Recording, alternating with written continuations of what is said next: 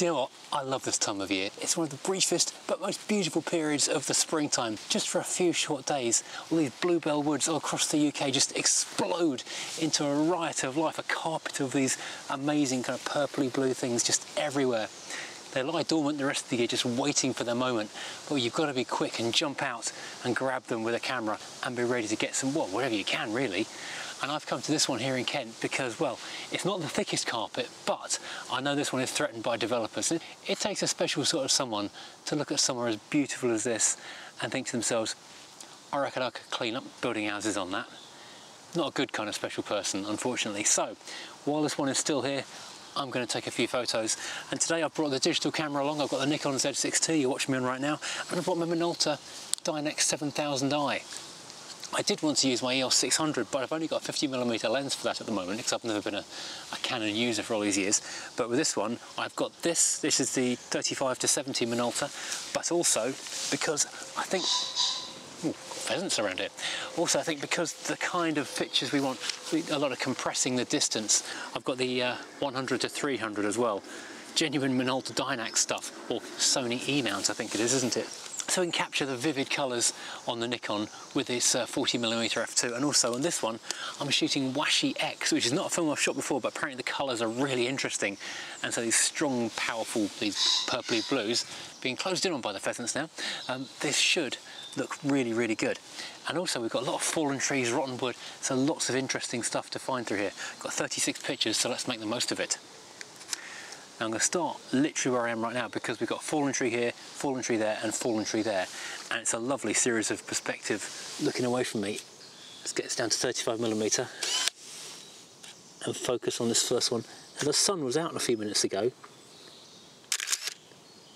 Just got one solitary stem, just sharp here in the centre of the image, and a stagger of the three trees looking away from us, so hopefully that'll be quite interesting. But I think I'm going to go to the longer lens for the moment. Try and squeeze some flattened perspective type images out of this. The great thing about shooting film, you've not got to turn the camera off between lens changes because it doesn't care about dust in the sensor. It hasn't got one. Right, let's see what else we can find. Just going to grab almost the same shot but on the Nikon. This is with a fixed 40mm, and I can wind this down to f2.8 just to pick up a bit of shallow depth of field in this sort of lone bluebell here at the front and get this, again, the staggered perspective of the fallen trees. Right, I need a thicker carpet of these things. Okay, this view might work. I need to try some deep rows of the flowers, but I'm struggling to find anywhere big enough because it's such a dense wood. So we want to get the compression count to 300mm here and shallow the depth down to, I can go to f5.6 at 300 on this lens. Oh, that's interesting. I want to do something with that, but I don't really know what. There's a little stream over there. Maybe I can use, again, the longish lens, try and look through there. It's a shame there's not a carpet of bluebells immediately behind that, because that would look amazing with that moss in front, wouldn't it? Nature doesn't always play along the way you want it to, does it?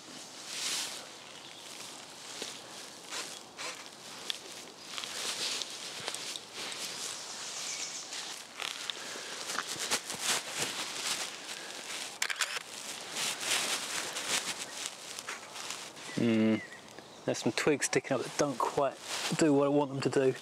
I've taken one shot, but I've only got 36 frames. It's not digital, I can't waste it. There's some motorbikes around here, enjoying the woods. Looks like it gets a bit thicker down here, so I'll have more opportunities to get the classic long lens through the flower tops if I nip off the path down here somewhere. Yeah, this is more like it.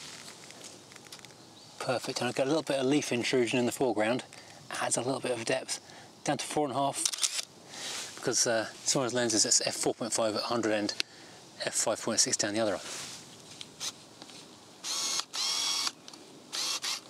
Let's find my focus point. Let's come a bit closer into focus. I only got one focus point on this camera, so it makes it a little bit tricky. There we go, f4.5. There we go, that's good. That's what I'm after. I'll do something with that tree. Not quite with this lens.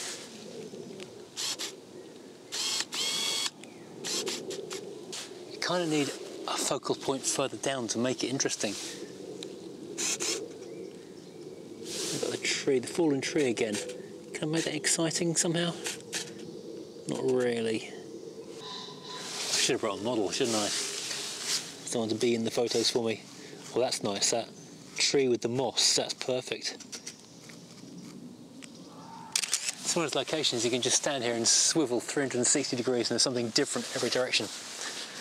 Now, something you should be doing as you're walking around here is looking where the sun's coming from, because fair enough, when the sun is on these things, they do look beautiful. But if you turn around and get the sun shining back through them, it looks just spectacular. The backlighting is just incredible. So if you can come down to one of these woods early morning, late afternoon, something like that, then you're really going to appreciate it and get the best out of it. Oh, this is nice just here. This is nice. The sun's just come out. Got a fallen tree in the background. Got focus in the right place. Oh, here we go. Let's get to a bigger depth of field. Slightly odd than the Minoltas, you have to push left for a bigger F number, right for a smaller F number. I could really do with a depth of field preview as well. Let's get manual focus. There we go. Let's get back to the wide lens again.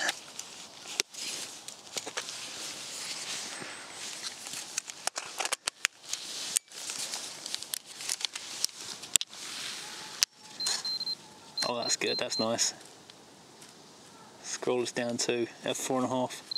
Get the tree a little bit out of focus in the foreground. Get the flowers a little bit far behind it. Lovely. That's nice. Up to a 70mm. There's a fern over there. Oh, that's good. I've got this kind of moss-covered root in the foreground. Let's go to about 70mm. There we go, that's good. That's quite interesting actually. Again, could do with a few more flowers. Funny thing is, I've got so used to using the flip out back on the digital cameras, which I really hated at first. I keep trying to do it on the film cameras now as well. That's interesting. It's a little kind of stand of bluebells around this little fern, which is making like a cone shape. It's quite different really. But I'm going to try and get a shot down here, which is going to look, well, what you expect it to look like. It looks a bit thin though. If I come around here, get more bluebells in front of it, it might work.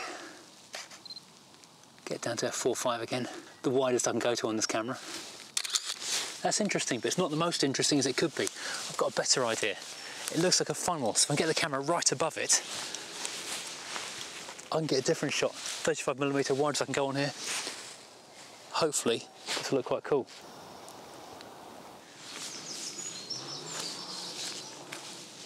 Wow, knock knock, can the beaver come out and play? How cute. The greens are almost luminescent looking through this camera. I'm really curious what this Washi X is going to look like when it gets processed.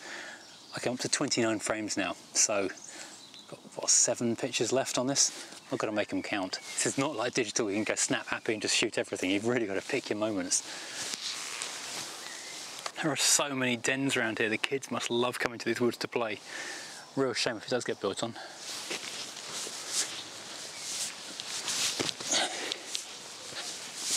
Right, this area looks like another opportunity. It's just finding that perfect point to look through the woods and find something, maybe a focal point or a shaft of light that's giving it that special something.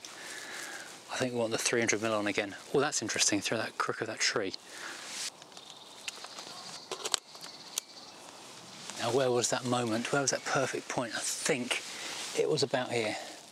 Was it? Was it? Was it? No, I've lost it. There we go. There. 120mm, f4.5, 125th of a second. Oh, the sun's coming out. Brilliant. The manual focus is getting confused.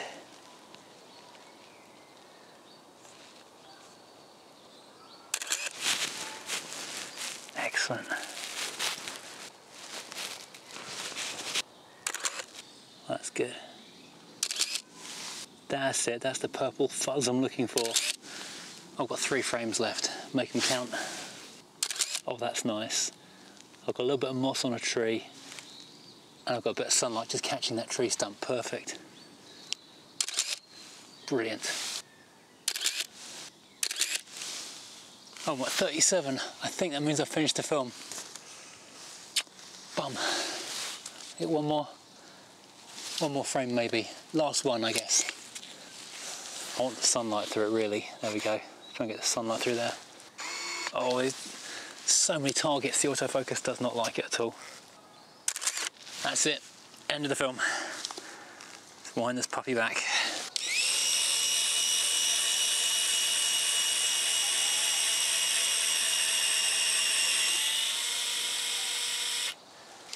Well, that's my roll of Washi X. I'm going to post it off to Analog Wonderland. In a couple of days' time, I'll see what I've got. Fingers crossed, something decent.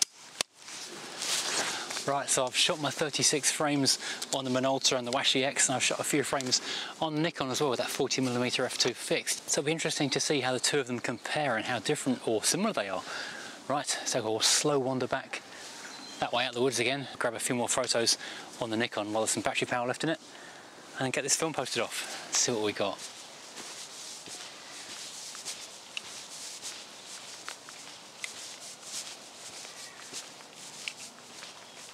Well, that's all well and good, I hear you say. That was a lovely walk in the wood, and thanks for taking us along, and you're welcome, I say back to you. But where are all the photos on the Washi X? You were using that Minolta all the time, haven't seen any photos from it yet. What happened to the pictures? And well, do you know what? You and me both are wondering that, because somehow Royal Mail managed to lose the film. I got back from the shoot, I packaged up that roll of Washi in a parcel, fired it off into the distance, and that's the last time it was ever seen.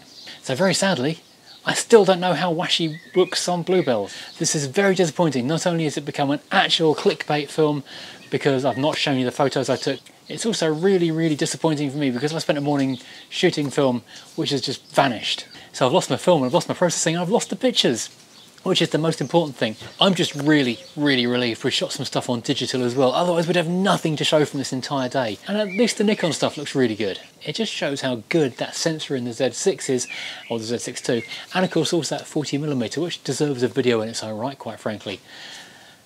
So, I'm sorry I led into the video saying I was going to shoot Washi and show you the results, because I thought I was going to, I planned to, but you know, I've been sitting on this video for well, weeks now, hoping that the post office will find that roll of film and will ping it off to get it processed and back to me, but I think having chased it enough, I've got to give up. So I'm sorry.